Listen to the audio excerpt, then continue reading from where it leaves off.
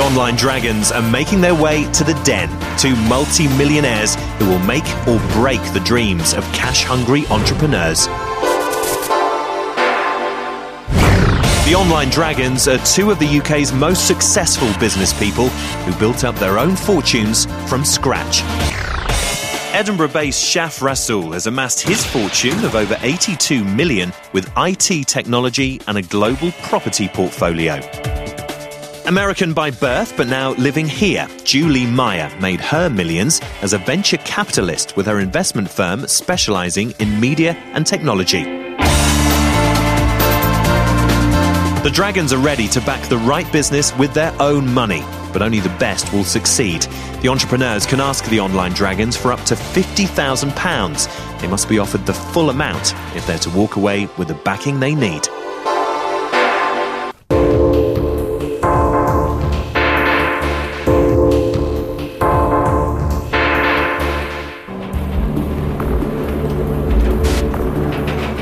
Foreman from Torquay is hoping to persuade the dragons to invest in his DIY invention.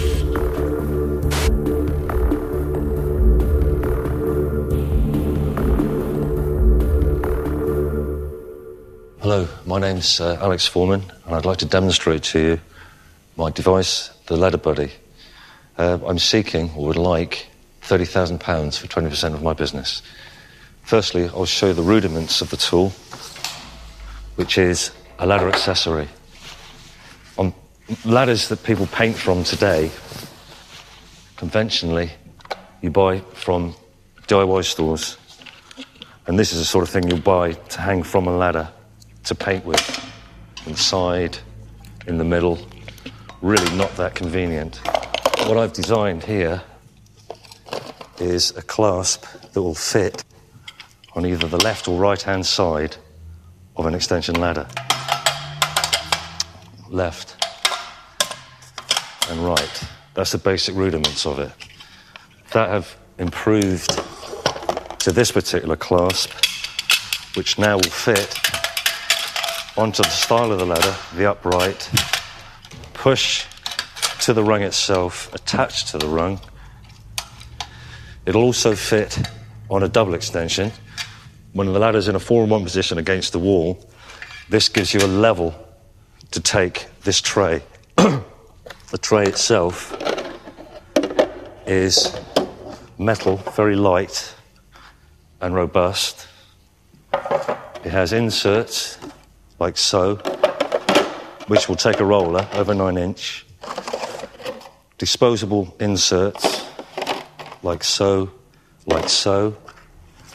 The paint roll-off tray, which sits inside the device like so. You're now ready to take your roller, your paintbrushes, rag, whatever you wish, sandpaper, to your ladder. This will now flip into the clasp like so. You're now positioned to use the ladder with your roller, whatever you may wish.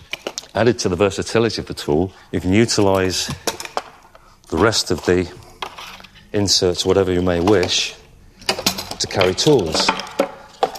Because once you're on a ladder, at height, you generally have to walk up and down to get whatever you wish from the ground. Again, with this, we have the benefit of this being able to take the weight and it'll operate from the ground. That is the Ladder Buddy. Thank you. Alex wants £30,000 for a 20% stake in Ladder Buddy. It's probably not a device the dragons would have cause to use personally, but will they see a market for his clever gadget? Julie Meyer wants more background. Thank you, Alex. Thank you. I'm Julie. Julie, how are you? How did you come across this discovery invention? Is this your line of work? You've been doing this for years and years? Yeah? It was by accident, really. I dropped something off the ladder and realised I had to walk all the way down to get it. And I thought, I need it here with me, not on the floor. So did you do kind of an impromptu one, and then you said, how can I kind of make this a widget that works in all situations. Yeah. And I tried to find an item I could buy that would do what I wanted. Sure. And did you find anything close? No, what is available was basically on the internet. The major stores carry, as I showed you, just basic product, and they all carry the same product.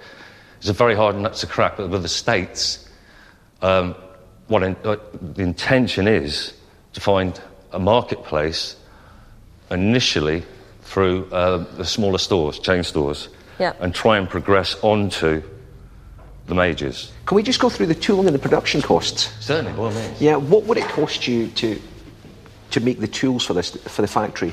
The actual tooling itself, complete, is about £1,300, £1,300. The production cost per item, complete, finished, is about £3.90. On discussion with the agents that I've dealt with in the States, we've discussed price point. They recommend about £15 retail. To wholesale it at about £9.60 would give you about £5.50, £5.60 gross on your turnover.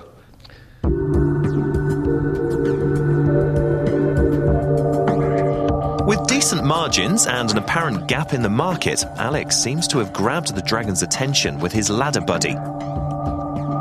Shaf Rasul wants to get down to the figures. So what would you propose to do with the £30,000? I'd like to produce 2,000 pieces, which is £8,000. Let's say £1,500 to round it off for the tooling. Okay, so we're at 9.5. Yeah, 9.5. I would like a contingency to reorder again another £9,000. I'd need about 3,000 personally over 3 months. What would you need that for? I'd have to go hands off what I'm doing at the moment to live to spend time on this. And what would we get for our £3,000? Effectively, I'd place it in everywhere I possibly could, retrack all my steps on anybody that's interested and say I'm ready to go with it. Can I ask you a question? Why didn't you license this product? I'm not particularly interested in licensing. Why aren't you interested in licensing? It's mainly because the options that are available out there that I'd like to pursue. You kind of see this as just launching you into a series of inventions, a couple of different DIY products, don't you? You've got some other ideas, and you want to get this one away with 30 grand, and then you got a couple more you want to spill out. Is that something you're going to use some of the funds for some of the other products? Most certainly. Associated? Yes, most certainly. Alex is fielding questions about the product with confidence, but has yet to prove his business credentials.